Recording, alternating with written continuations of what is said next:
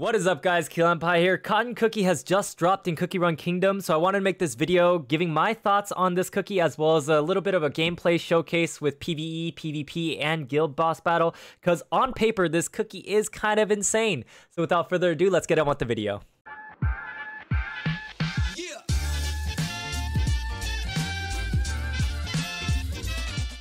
So if you guys are unaware of what Cotton Cookie does, she is a support cookie that is going to summon 3 cotton sheep at a time, which will dash and stun targets when summoned, as well as she will do healing. Cotton Cookie will also be increasing the attack of summoned creatures, as well as the Cotton Cookie little sheep will be on field to be able to tank attacks as well as deal damage. Their field time is a little bit short, but with the cooldown that Cotton Cookie has, it is very fluid. Alright, so for our first test, we're going to be using both level 30 with naked toppings, nothing on them, but our skills are both going to be level 30. The Cotton Cookie is going to be 3-star, and the treasures are going to be the exact same with Revival Feather, OP Scroll, and the Jelly Watch. Let's start. Let me light the way to victory.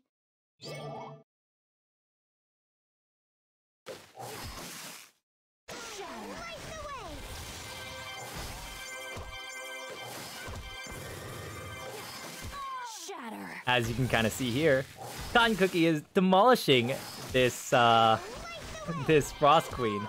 But to be fair, Frost Queen is built more for an AoE purpose, while these cotton sheeps are bashing onto the Frost Queen as a single unit. So this is not really indicative of how good the characters are. It's just a fun little test to see 1v1ing. Alright, now for this test, we're going to do Pumpkin Pie level 60 with toppings, and their Sea Fairy is level 60 with toppings, and our 2 cookies are still level 30 with no toppings as well. Let's go and see how this works with double CC nonsense.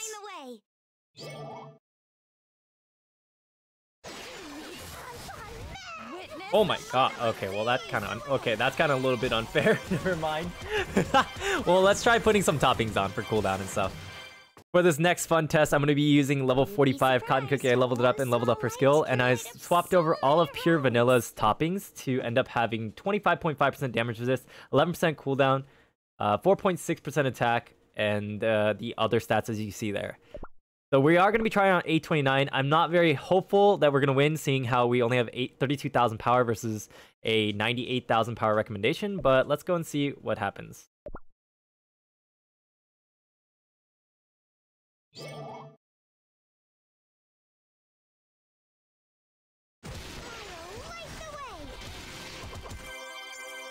Oh, those sheep look like they're very squishy in a way. Their timer is very short. I think Cotton Cookie will be great in guild battle, and we'll be showcasing that a little bit later. And this is actually working out pretty nicely, in my opinion. The sheep are bashing them down and surviving long enough to finish out the waves before they time out. Pretty cool.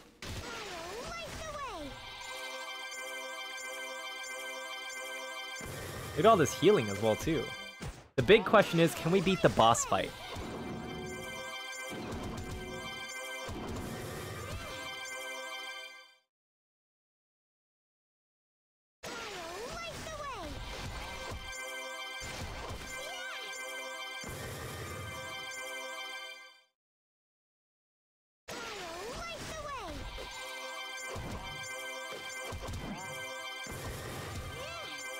The cooldown seems very nicely timed as well too. Wow, Cotton Cookie is really, really clean. It kind of feels weird that they did this and releasing this type of cookie after Pumpkin Pie. Obviously, using Pumpkin Pie and Cotton would be great. Oh my gosh, I'm getting stun locked. Oh no, we actually lose because of stun lock. Oh wait, we're coming back maybe? With the Revival Feather? Oh! Hey, that's solo at level 45 on 829. Pretty cool. We did have to use the Revival Feather, but that still was really, really awesome to see. I'm glad I could help. One last test comparison I wanted to do was a Licorice versus Cotton Cookie in guild battle. Do not copy this guild battle team. This is not a very good guild battle team, especially when it comes to Twizzly. You really do want to replace Twizzly with something like Vampire. Even Poison Mushroom or Raspberry is just as good. Like, when I run Raspberry, level 50, and Vampire, all that kind of stuff, I do the same damage, if not more. It's just I'm kind of lazy, and I don't like switching my teams or gear. So we're just going to use our Twizzly here. So let's see what kind of score we can get. So the reason why you bring Licorice as well, too, if you guys are unfamiliar with it, is so that you can go and tank the first swipe, which hits 3 targets in the guild boss. So we're gonna summon Cotton Cookie like that and do that little bit here and eat the swipes with her little sheep and do our attack there.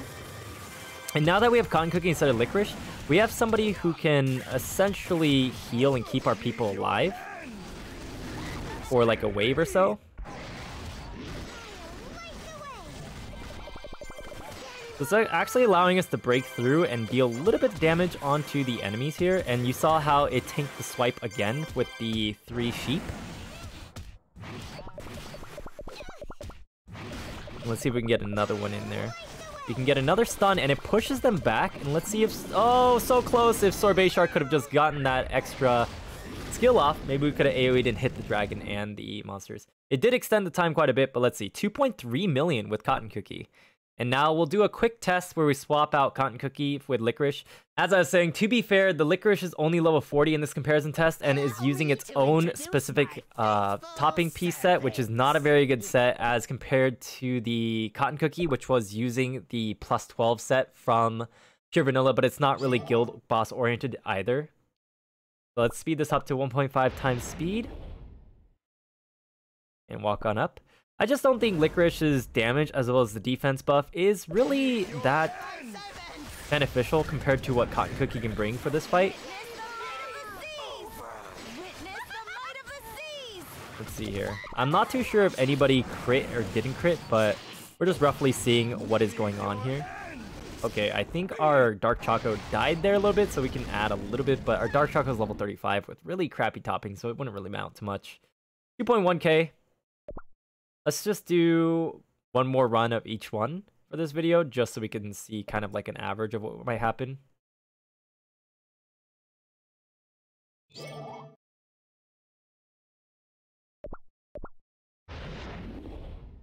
Just in case one run crits and one run doesn't crit as well too. Just have a little bit of consistency.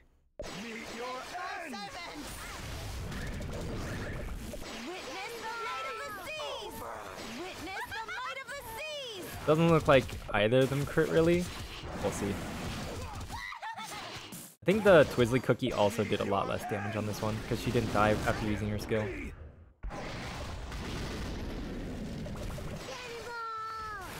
We were able to pierce the boss, but we died immediately anyways. 2.1.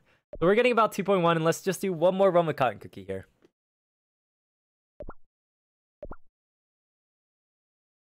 This way, everyone!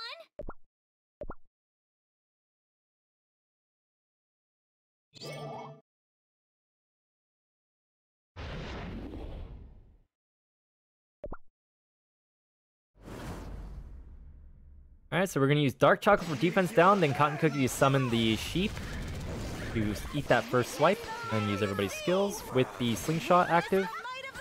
Do another one. Put it down again. I'm gonna use Slingshot and Dark Choco to get defense down, and then use Cotton Cookie immediately after getting unstunned, maybe. And then Sorbet Shark. Defense down here.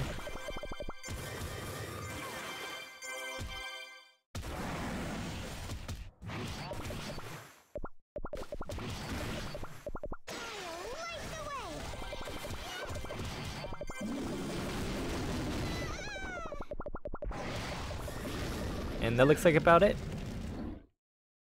And our score again was 2.4. So it could be a level difference with Licorice and Cotton Cookie as well as a topping difference. But I mean, I definitely think it's a great thing that Cotton Cookie can serve as a replacement for Licorice, if not possibly better for him. Just because she spawns the 3 sheep to eat that swipe, heals, does, you know, fairly decent damage, and healing helps you survive, so you have less gear requirements and less level requirements as well too. So personally for myself, I will be using a Cotton Cookie a lot more unless some huge definitive evidence comes out that Licorice is just empirically better, because I'm going to be building this up for PvE and PvP purposes as well. Another thing I should mention as to why Cotton could be a lot better is the fact that Cotton doesn't really deal a whole lot of damage to the boss, or damage at all, because she just heals. So he doesn't take that reflect damage that the boss does have, which would be killing Licorice as well too. That's all the testing we'll be doing with Cotton Cookie today. I know that wasn't a whole lot of testing, as well as the levels weren't absolutely maximized, but from what I saw from doing that 1v1 sort of PvP testing against Frost Queen, as well as the PvE with having a lot lower power requirement than the stage suggests, and still being able to do it pretty comfortably outside of getting stun locked, and also doing really well in the guild boss. I'm very sad as have a Cotton Cookie. I think she's a very, very good cookie to begin with, but it is also weird that Dev Sister seems to be pulling out like these power creeps over and over again. I hope we kind of get a little bit of a lull moment where one of the cookies just isn't really meta, isn't really that great, so that we don't have to start burning a bunch of crystals over and over again so we can get them. This cookie is obviously going to be a lot better when you pair it with cookies that summon ads, such as Pumpkin Pie.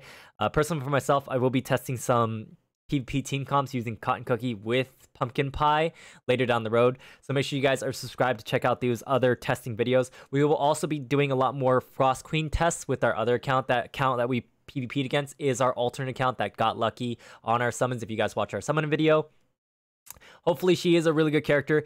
And if you guys did not know, for those that are kind of being more free to play, there is an event where you can kind of attempt to get her with the raid up, as well as in the Seaside Trade Harbor. It seems like it will be alternating with the Sea Fairy Soulstone as well as the Frost Queen Soulstone, because on Pure Vanilla, on day one of the release, it seems like people do have Frost Queen in their shop, while currently you see here I have Sea Fairy, so it will be RNG or alternating for players. We'll see.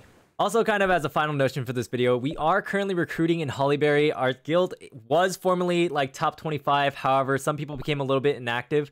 So with 28 guild members, we are still like top 30-ish, especially because we've only had 16 people attack the guild boss right now. So if you guys are looking for a big guild, especially with the new coming update where you're going to get more crystals the more trophies your guild has, feel free to hit us up in the Discord or in the comments down below if you guys are looking to join. We're kind of looking for people that can do at least like kind of like 1 million and looking to improve their guild score. You don't have to build it up immediately, but ultimately people who are interested in scoring well in the guild, as well as can consistently fight the guild boss, aka don't miss your guild boss.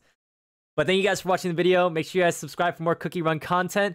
We will be posting more PvP content as well too, because I am kind of top 200, 100-ish in Mayhem as well as in regular Arena. Make sure you guys like and comment down below what you guys think of Cotton Cookie as well as Frost Queen Cookie. Make sure you guys follow me on Twitch at twitch.tv/KeelanPie to watch live Cookie Run content.